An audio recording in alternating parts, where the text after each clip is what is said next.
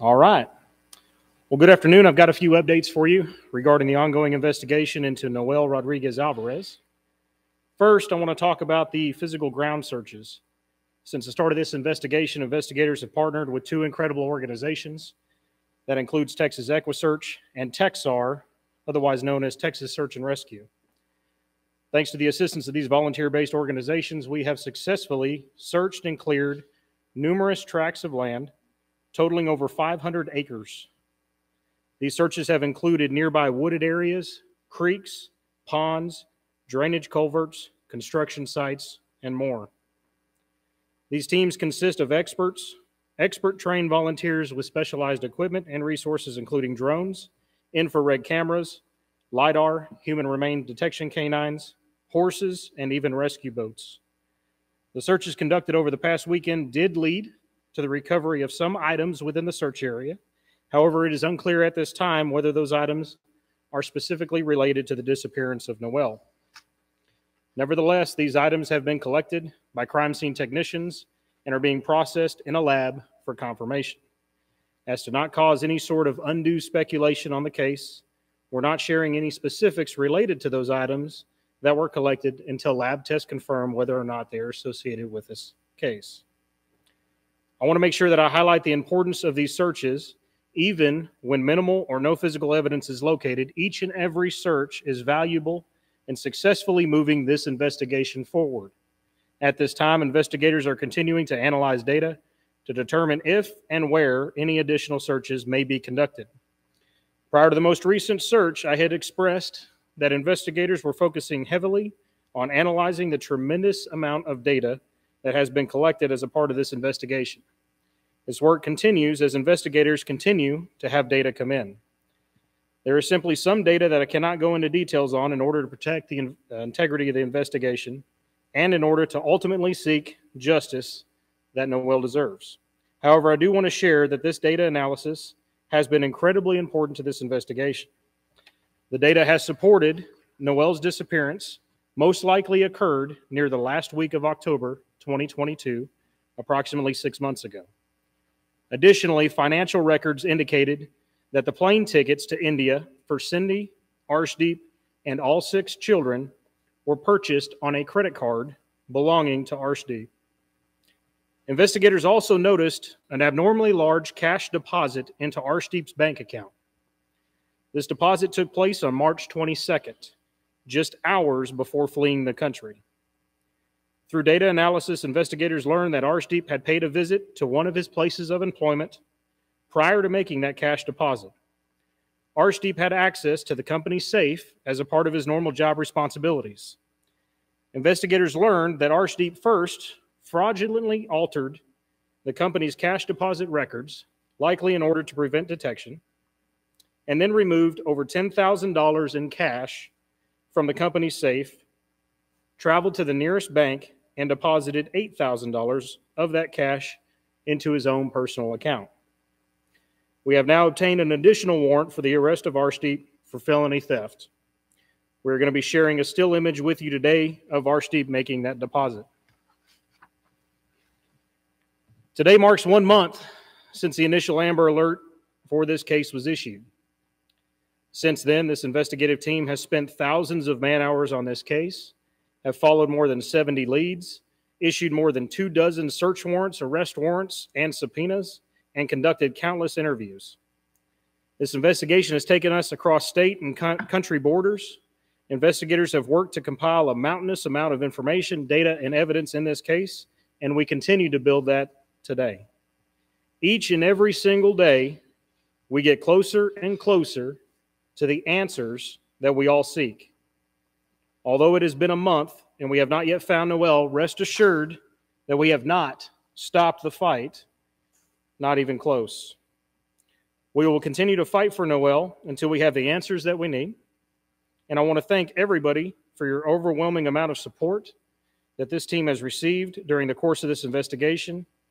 We know and understand how important this case is to the community and stand by our promise to do everything that we can in this case. And with that, I'll be happy to answer any questions.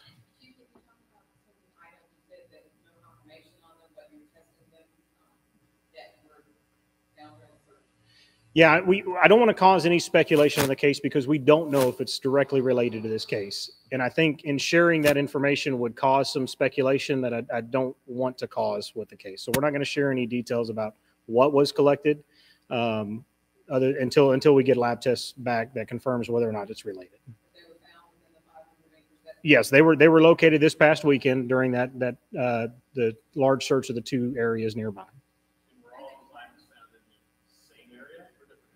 Different areas, yeah. Are there plans for searches outside of Everman? Not right now. We're continuing to evaluate the data, and investigators are working to determine if there are going to be an additional searches, and if so, when and where those will occur. But right now, we don't have any plans to conduct any ground searches.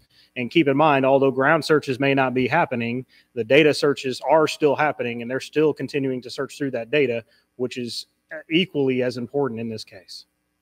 And when you say data, what kind of data are you talking about? Just in terms of the items recovered, or can you give us parameters? What kind of data? Yeah, so I can tell you that the investigators have compiled a multitude of search warrants for data. I don't want to go into the specifics on what kind of data, but pretty much, as I've said before, if you can think about it, we're probably looking at it in this case.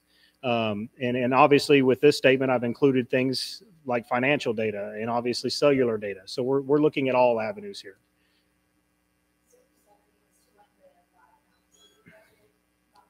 Unfortunately, there's not a set date. It kind of just depends on the lab's processes and things. And we've obviously been processing a lot of evidence through there. So it just depends on how long it takes them to do. Typically, we use the DPS lab, Texas DPS lab. I know you mentioned before that you believe a couple are in India. Any cooperation or authorities? Yeah, so we're essentially hands off with anything to do with their capture and extradition. That's completely up to the FBI. We've obviously turned this over to them, and are relying on them to be able to fulfill that for us. We don't have the authority, the jurisdiction to be able to go over to India and capture them and bring them back. We would have to rely on our federal partners to be able to do that, and we rely solely on them. Nothing, no updates yet. No.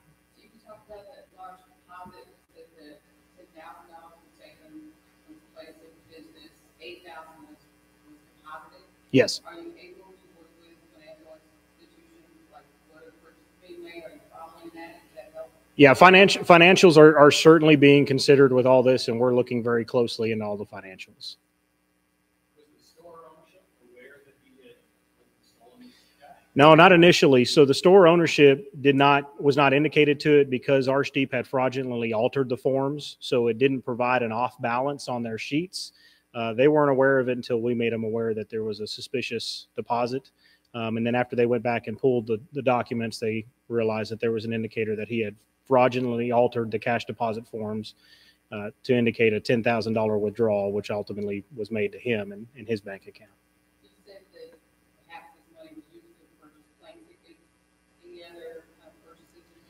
Yeah, so the plane tickets were actually purchased on a credit card that belonged to Archdeep. So the tickets, remember, were purchased roughly 24 hours, less than 24 hours before they left the country. And those were purchased on a credit card. This money was stolen mere hours before they even left the country. So likely to give them some cash to be able to flee the country with, so they could afford things, I guess, when they got there, is my speculation on it. What kind of business was this? He worked for convenience stores. Worked for different convenience stores. Was his primary responsibility was to go and deliver items and pick up different items and deliver those to the different convenience stores. Other than the timing of the disappearing of Noel and this robbery, does there seem to be another more direct link? No, I mean, obviously it's because they didn't have the finances to support their operations and what they were looking to do here in fleeing the country. I mean, the finances just weren't there. So clearly he chose to steal it from his employer. So you said stores, plural. Does he work for a company? Yeah, he works for a company that has multiple stores in the Metroplex. And you said there's a deposit that was made in this video you're going to share?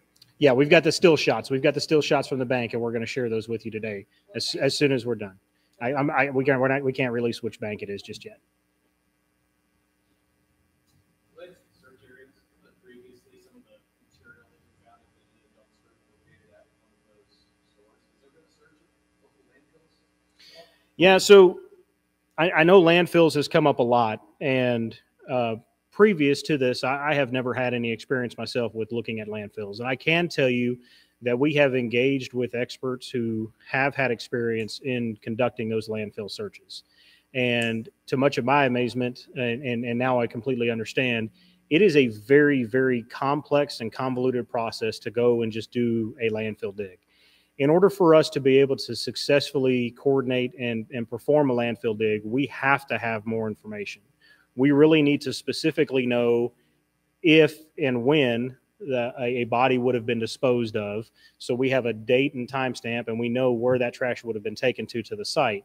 Landfills aren't just, they don't just collect trash and pile it up, without any sort of design. There's architects and engineers involved in all of that. And for us to be able to successfully do a dig to find any evidence, we would have to know more information, specific information, in order to move forward with that. And even with moving forward, if we did choose to move forward with that, there would be a pretty good chance that it would be hard to recover any evidence just because of the way that the trash is handled and processed. So we have not conducted any landfill digs, and as of right now, we don't have any plans to, unless we get specific data that would steer us in that direction.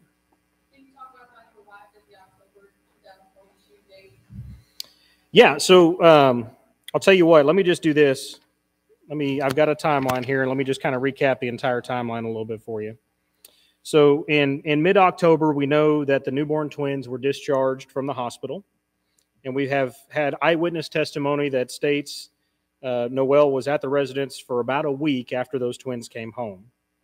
November 1st is when Cindy and all 6 kids went and took their passport photos. On November 2nd, there were applications applied for passports for Cindy and all 6 kids. Noel was not included in any of those. November the 6th, we've got data that supports that Cindy began researching cost and things for trips to India. And then you fast forward to March 20th when we received the initial welfare check. So our timeline has been narrowed down to between about a week after the twins came home and then November 1st, when it appears that Cindy begins to plan an escape from the country. To recap, which charges, if any, are these 2 people now looking at?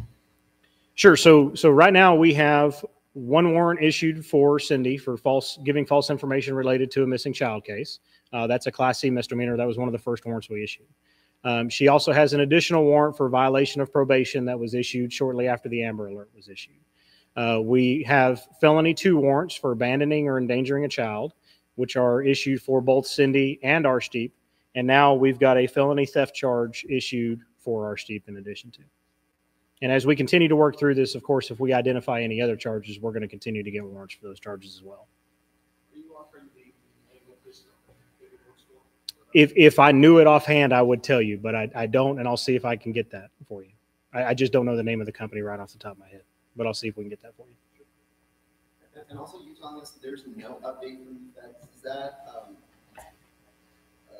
what does that do to your case, or even to morale, to not be able to know what's going on?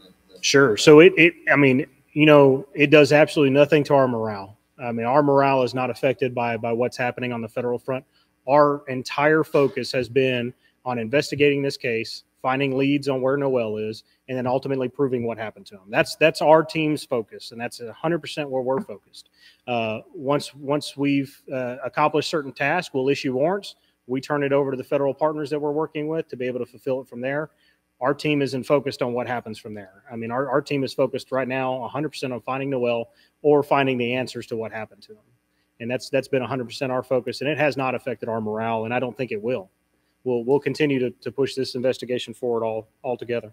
What about the fathers of the children that are with the city? Have they been cooperative? What are their rights as well as the fathers? Yeah, so not knowing all of the details regarding parental rights there, I don't think the fathers, for one reason or another, had parental rights. I believe that all the children were in some manner signed over to where Cindy was the sole custodian parent of all those 6 children.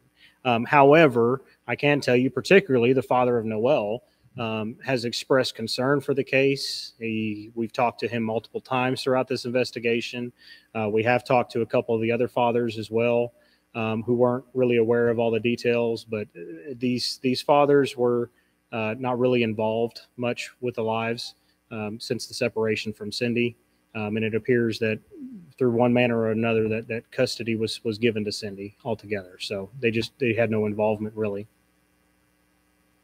You mentioned she started the plan in November for leaving the country, researching India. Sure. But yet, for those months in between November and March, when your first clinical inquiry came in, what was going on during that time?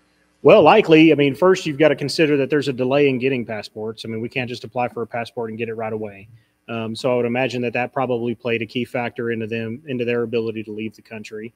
And she may have just gotten comfortable. All this is speculation. She may have just gotten comfortable with nobody questioning the whereabouts until police started coming and knocking on the door, and then suddenly she wants to abscond the country. So it's hard to say exactly what they did during that period of time. Obviously, it's something we're looking at as we're doing the data analysis and trying to identify their course of action during that time. But she clearly started planning this starting November 1st. And somewhere in there, she decides to pay for a patio. Exactly. Yeah. Sometime in there, she starts to pay for the patio. If you'd like, I've got a fact sheet here I can go over just to kind of highlight some of the publicly known fact sheets that are leading us to the conclusions we're getting at, and just kind of review some of these because I know it's been a month. We've talked about a lot of different facts in the case, so it might be a good time to highlight these. We've talked about first how Noel was never enrolled in school, although he tested and qualified for early entry and even therapy.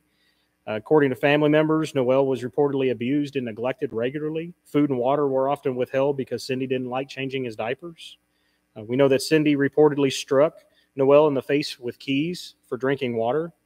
We know that Cindy reportedly referred to Noel as evil, possessed, or having a demon in him. Noel began missing doctor's appointments after July of 2022. Cindy asked to even borrow a child from an acquaintance of hers to attend a doctor's appointment so that she could keep benefits. At Noel's last sighting, he was described as appearing unhealthy and malnourished. Cindy told family members different stories about the whereabouts of Noel, including that she sold him to a lady in a Fiesta Mart parking lot. The biological father nor the aunt in Mexico have never even met Noel. No data is available to support any trips remotely close to the border, and no data is available to support that Noel was sold, especially at a Fiesta Mart.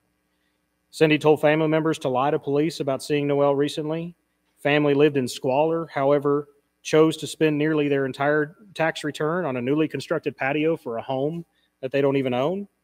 According to the contractor, she was in a hurry, was indecisive, and even requested the patio be thicker in a certain area. Arsteve disposed of a single indoor-outdoor carpet in a dumpster the night before leaving the country, however, leaves the remainder of the squalor and trash behind in the home, shed, and backyard. Multiple human remains detection canines alert to both the rug as well as under the concrete patio. Arsteve steals $10,000 from his employer just hours before leaving the country. Electronic visas were obtained on March 21st, one day after the welfare check. And obviously the family quickly absconds the country with one-way flight tickets all the way to India, almost immediately after CPS and police began to question the whereabouts of Noel. So all of these things are what has led us to the conclusion of this being a death investigation and why we are taking the path that we are taking and really what's pushing us forward. And when you take a step back, and I think when you look at the totality of the circumstances, you really get an understanding of what kind of case we're dealing with here. And these are just the facts that we've released. This doesn't even include the facts that we haven't been able to talk about. Even everything that you just laid out, what more do you need for a more serious charge against anyone? Yeah, we're still going to evaluate all the data. We want to be able to have all the firm answers without any guesses, and that's what our investigative team is working at right now. We have the ability to go after them right now with the felony 2 warrants that were issued. I mean, that was the purpose of issuing those felony 2 warrants, was to try to get them into custody and get them extradited back here so that we can question them regarding the disappearance of Noel. But we're going to keep pushing this forward regardless. We still have some more data to evaluate. We've still got some more opportunities ahead of us. We're not at the end game of this investigation by any means. And like I mentioned earlier, just the searches that we've completed are telling us where he's not, pointing us in the right direction of where he may be. So we're going to keep pushing that forward. We knew that is one task that would be very helpful here, is obviously finding him. Regardless of charges, we want to find him and put him to rest where he deserves to be. I did notice that you got money for your there's now a big billboard as well that says, we want any information that you need to find Noel. Sure. If that's maybe like a new billboard, is that just to try to get more attention? Yeah, Clearcom was kind enough to work with us and sponsor the advertisement of this just to try to bring more attention to the case. Attention and your efforts here in the media have been instrumental in this case. The tips have been extremely instrumental in this case, getting the information that we've needed. This whole case started from a tip. So it's paramount that that the tips come in and anybody with information call us. So certainly, yes, that's a part of that effort to get public awareness out there and make sure that we're getting all the tips that we may be able to get on the case.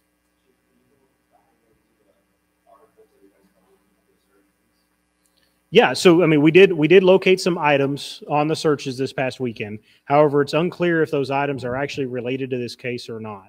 One thing to keep in mind is that these locations that were searched are off of some busy roadways, so it's very possible that they may not even be associated with our case. So before we identify what those items are, we're going to conduct lab tests to confirm whether or not they're associated with the case. Go ahead. Have you been able to determine how long Cindy had been a worshiper of Santa Muerte?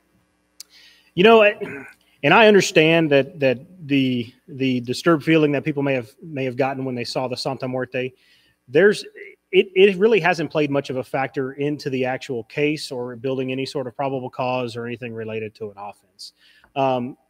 And it just hasn't been an avenue that we've really looked to pursue because we're not sure that it would even be fruitful there. Obviously, she has the freedom to worship whoever she wishes to worship. She has the freedom of religion, and we're not going to impede on that. And we're not sure that who she worshiped had any direct link to what happened to Noel. And we're certainly not sure that it would well, and I know that it wouldn't play in at this point to any probable cause that we would be seeking for any kind of charge. So it just hasn't been something that's been really on the forefront of the investigation. Obviously, I know that people were uncomfortable when they first saw it and immediately had some thoughts, but it's just not something that's at the forefront of the investigation at this point. We've got other data and things that we are focusing on that do provide the How are efforts going to be able to release the video, DOW video of their? We've put in the request. Haven't got it yet, so we put in that request, and I think many of you have as well. So just haven't got that yet. Is Texar going to be back next week, or what is the timeline? We don't have any more further ground searches planned as of yet. So we're going to continue to analyze the data. We have cleared over 500 acres of nearby tracts of land. So we're feeling more and more confident about the areas that we visited. And I talked about this before, any ground searches that we do, we want to make sure that they are with a purpose and not just random, because we want to make sure that we don't miss anything in this case. And we want to make sure that we have data to support that. So before we plan any further ground searches, we're going to make sure that we go back and review the data and have data to support any of those. How has it